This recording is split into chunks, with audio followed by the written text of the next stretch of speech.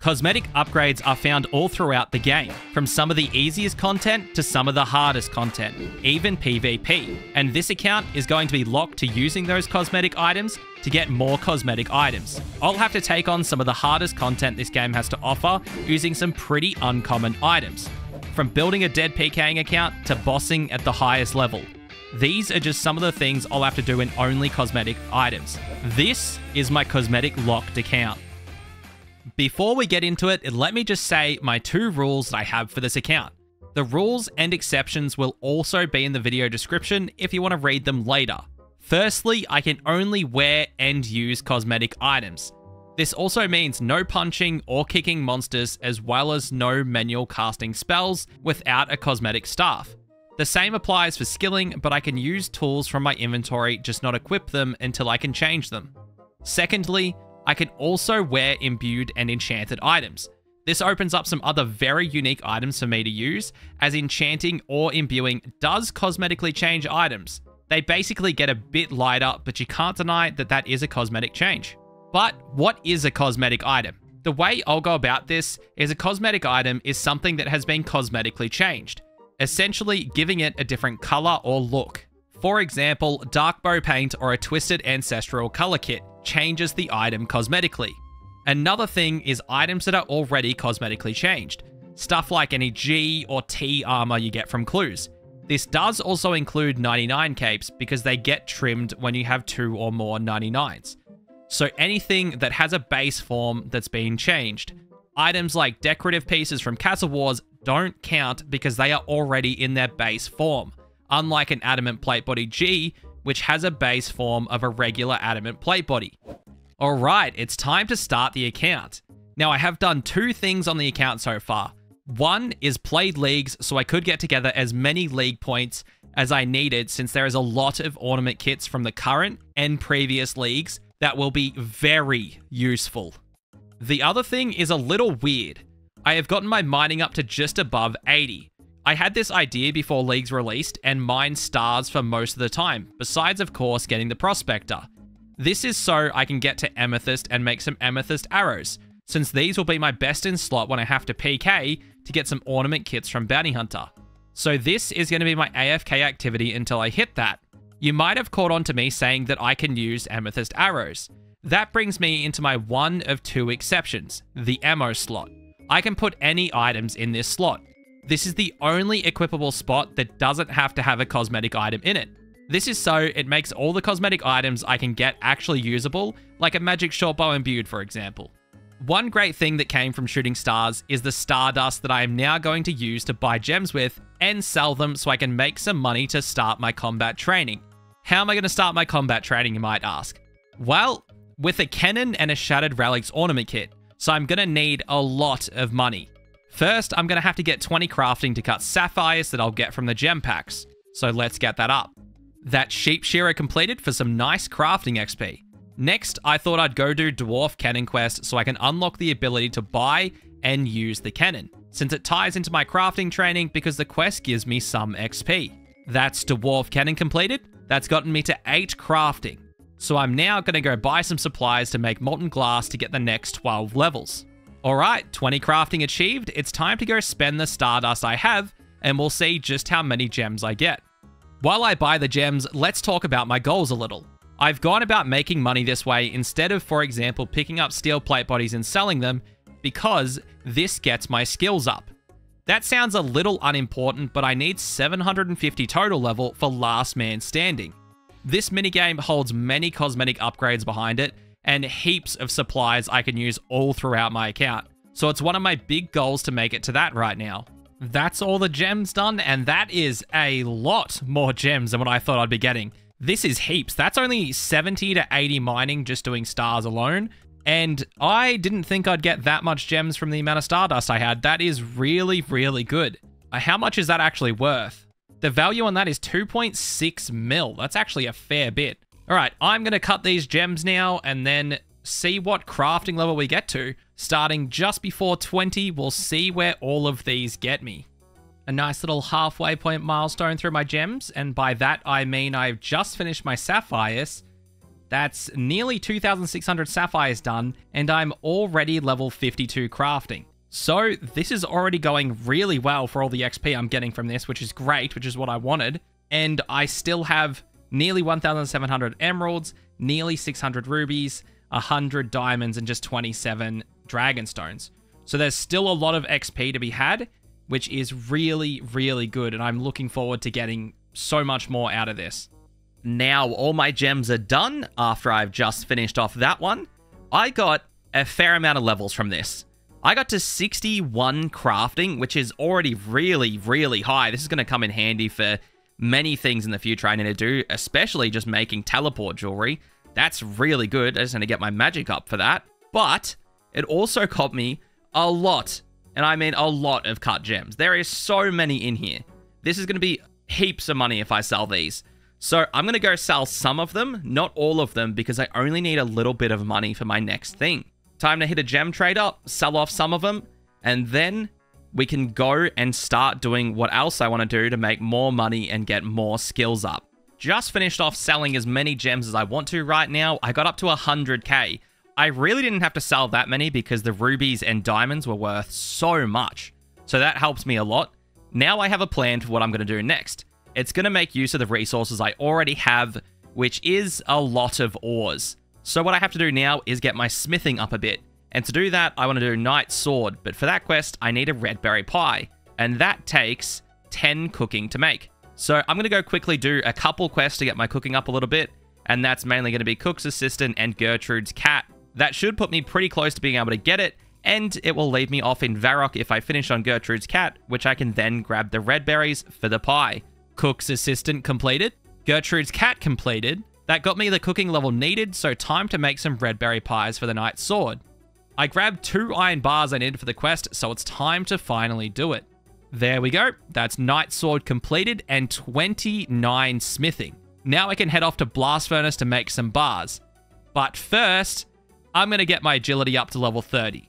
At level 30 agility, my run energy will restore at nearly 2 times its current rate, and only take about 7 minutes to reach 100% from 0, compared to the current 12 minutes.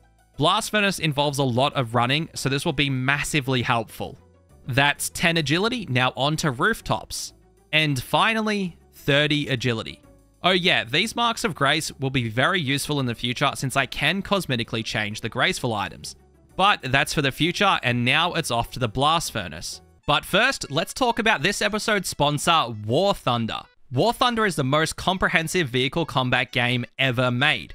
You take control over 2,500 tanks, planes, helicopters, and ships of 10 major nations, going from biplanes and armored cars to the fighter jets and tanks of today.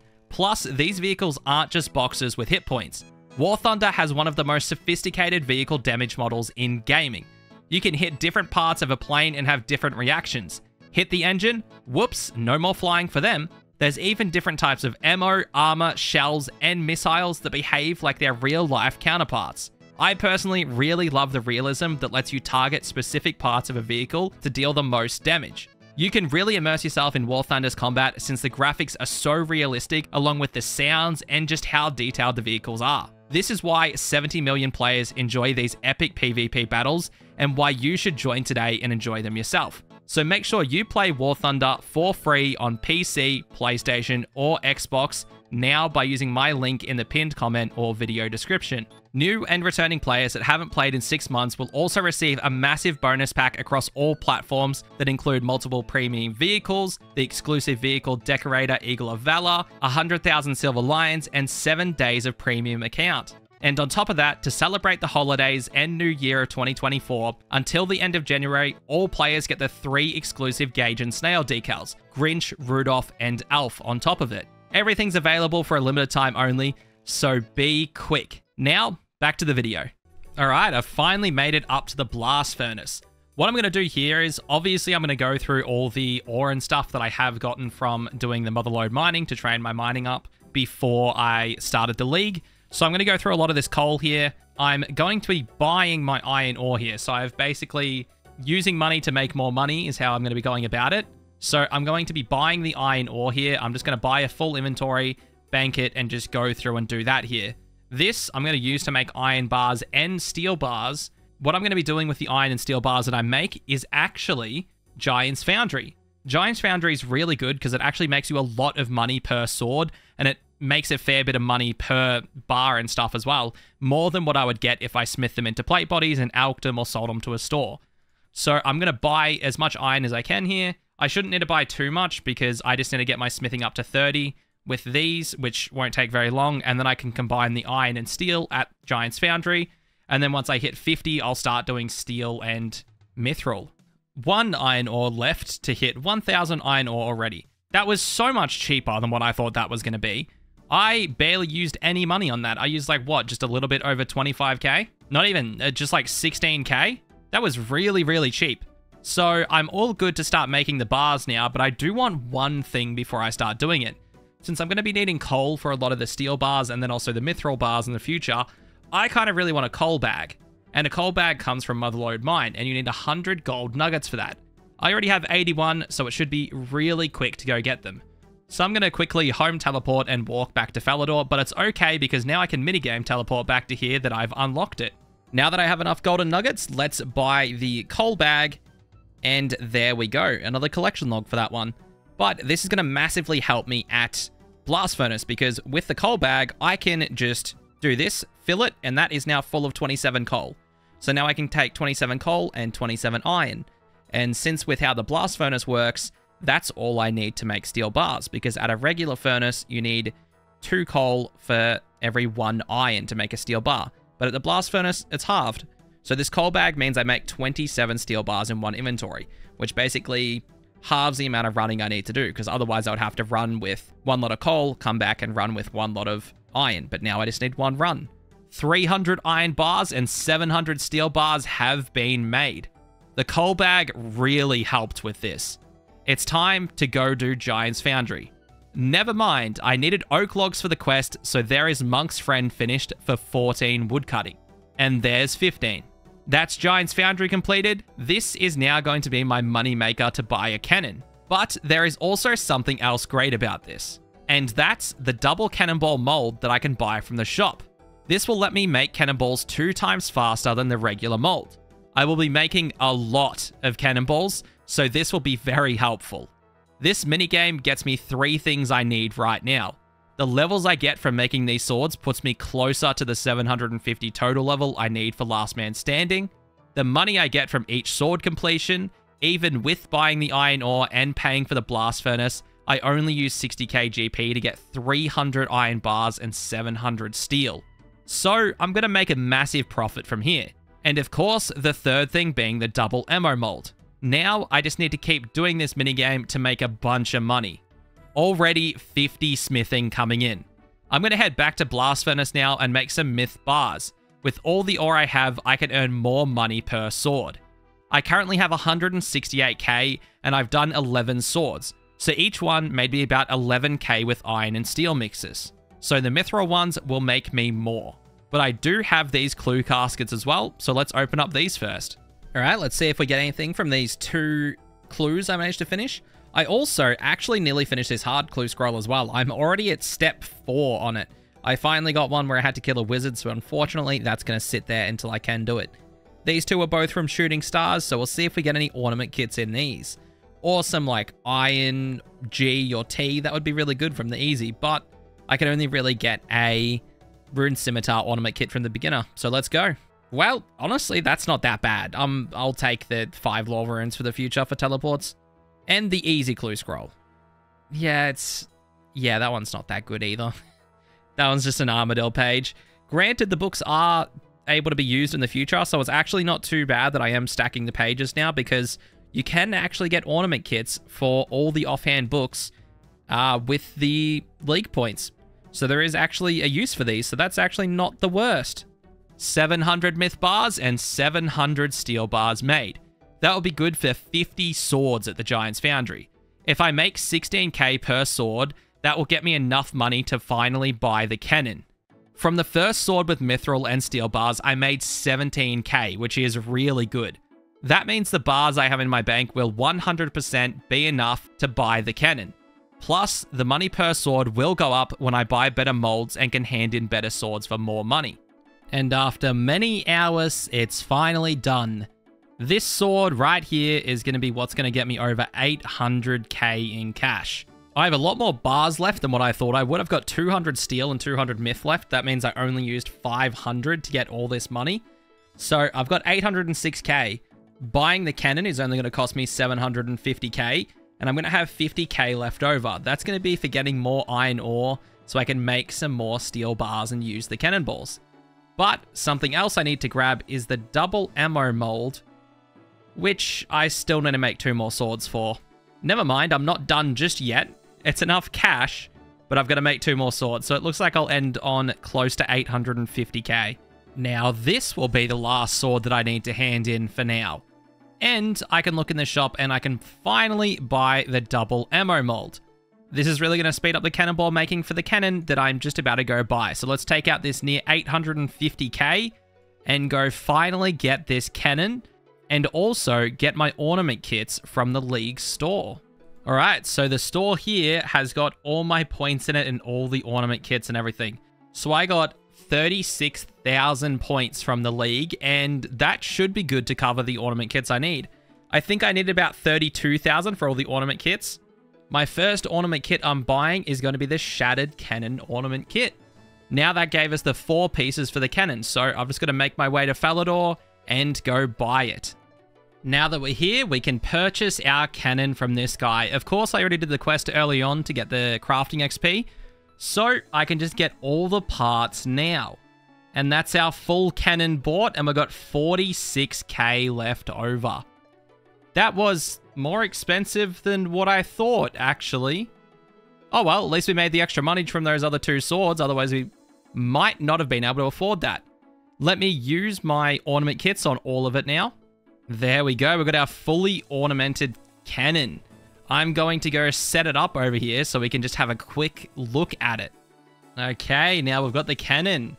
Now I just need to make some cannonballs and then we can officially start doing some combat with this.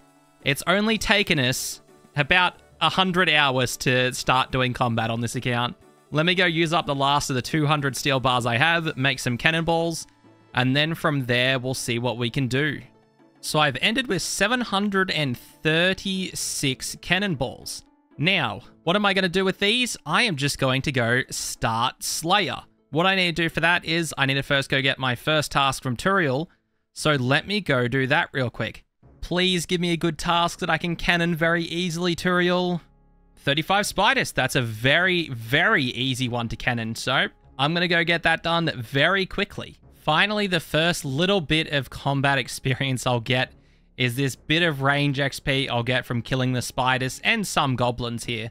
But it feels good to finally start on getting some combat XP, and more of it is going to be coming in very soon.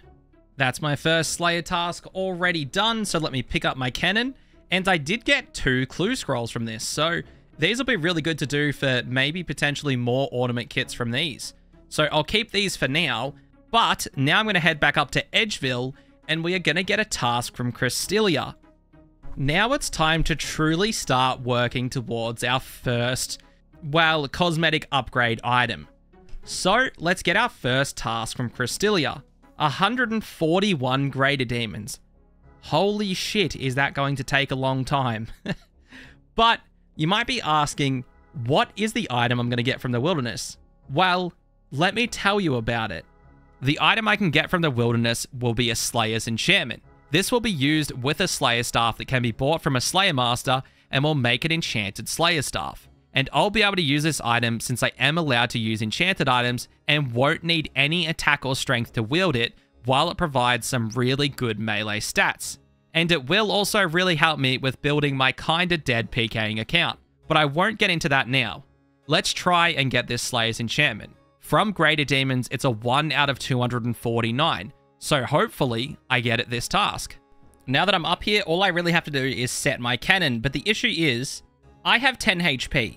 Also, when I'm holding my cannon, I'm currently risking a piece if I get killed by a player, so that's also not the best. So I've got to place this thing fast, but the issue is, that Greater Demon currently has aggro on me. So that's going to hurt with 10 HP. I'll basically set up my cannon and die instantly. So I think that might be the play. I think I'll go in there, I'll start setting up my cannon, get killed, and just run back here. That would be the easiest method instead of world hopping and trying not to get hit the entire time I'm building the cannon. So I'm probably going to die here. I'll get some of it up until I die, but then I can come back and I can do the rest. So time to go all the way back there and do that again. All right, we have the cannon set up. Let me just loot my grave and grab some of my sardines because that's my only food. And now we have the lesser demon here. So now I'm going to go quickly fire this. There we go.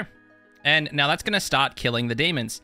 Now all I have to do is just stand here, get a bunch of range levels and combat levels, and hope to God a level 34 doesn't come in here and kill me. Because I don't want to have to make all these cannonballs again, and I don't want to have to lose 600 cannonballs, because that is a massive loss. But yeah, now I just stand here and wait for this cannon just to keep going. So it looks like I might currently have to go cancel this Greater Demon task with Turiel. This is probably going to happen a bit, because since I can't wear any armor at the start, my cannon is heavily inaccurate. The cannon's accuracy rolls on your own gear, so if you're wearing melee gear, it would roll off your melee accuracy, and if you're wearing ranged, it would roll off your ranged accuracy. Since I'm in nothing, it's currently rolling off my crush accuracy, because all attack styles are crush. And since I'm naked, I don't really have any crush accuracy, so the cannon is heavily inaccurate.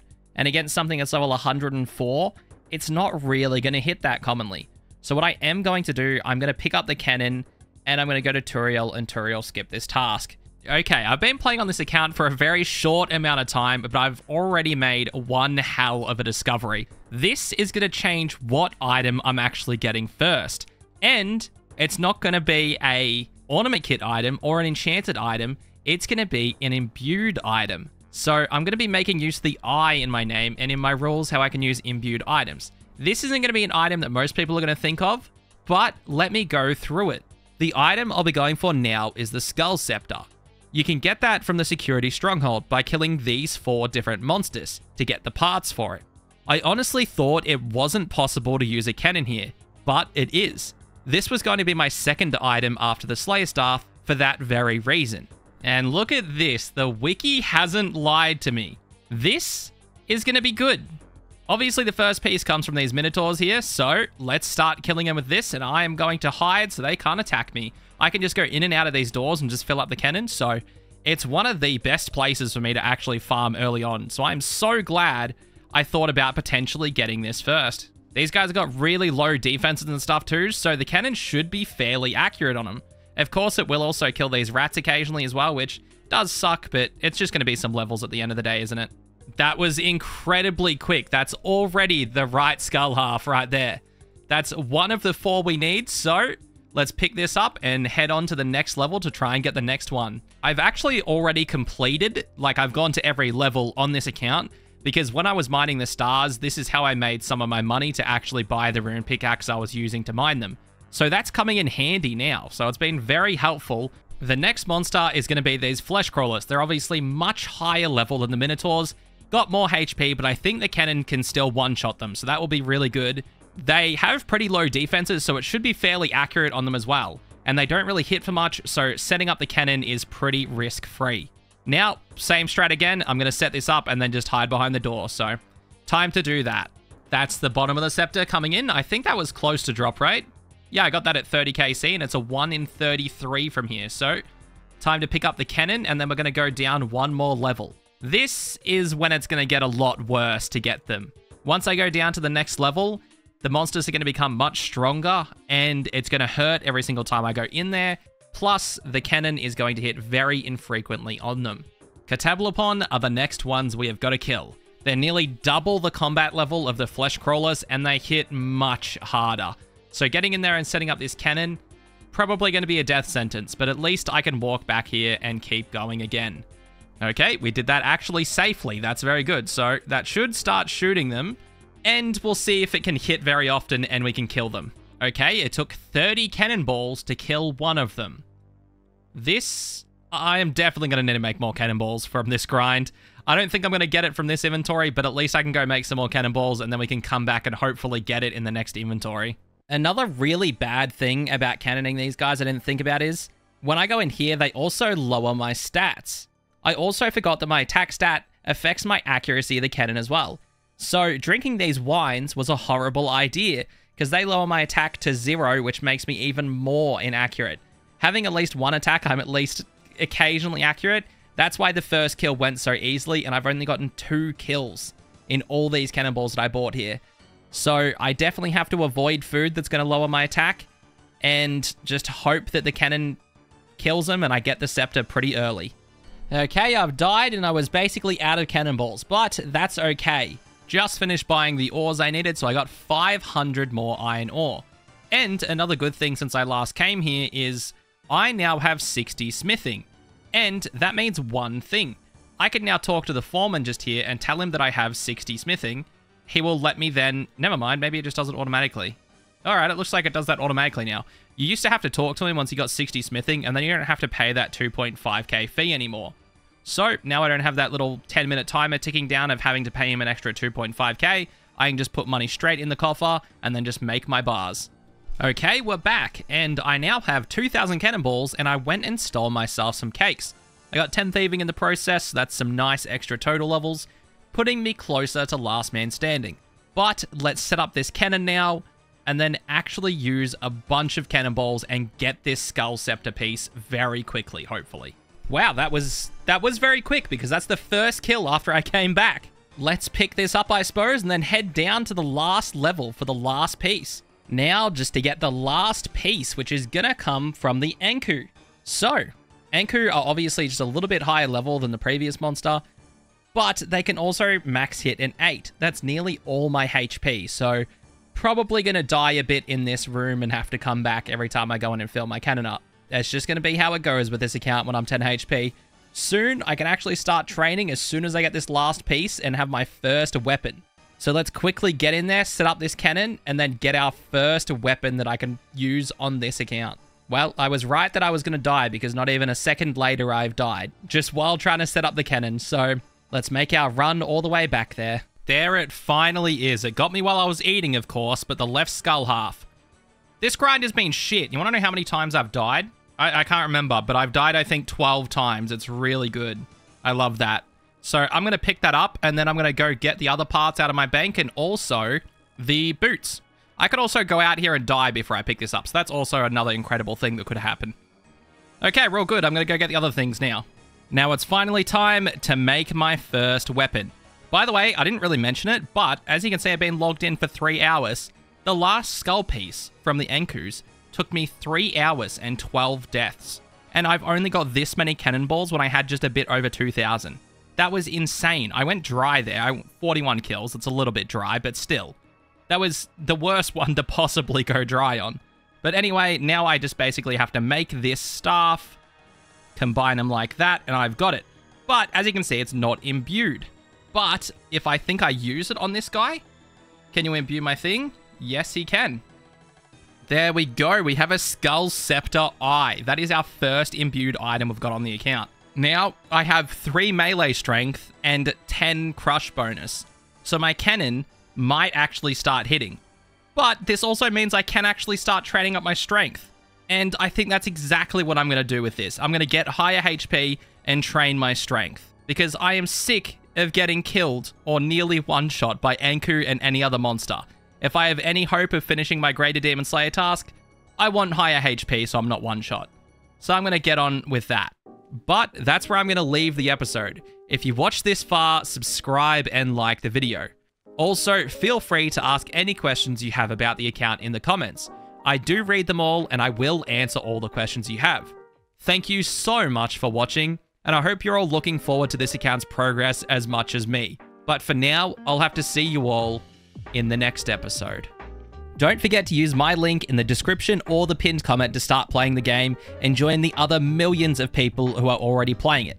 Thank you, War Thunder, for sponsoring the episode.